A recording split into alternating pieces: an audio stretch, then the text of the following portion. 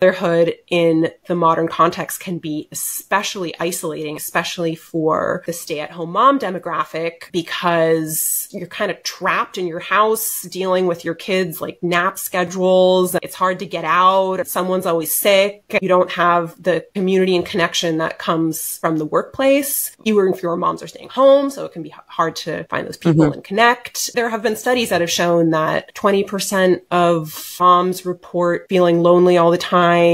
It's closer to like 70% for moms who have children with a problem. I see comments too. They kind of like put it back on the mom. Like, you chose this. If you didn't want to be a mom, then you shouldn't have been a mom. It's just so troubling. It's comforting to know that for like the vast majority of our life as a species, the ratio was 25 to 30 care providers to this child. We were sharing the duties amongst 25 to 30 folks versus one, maybe two.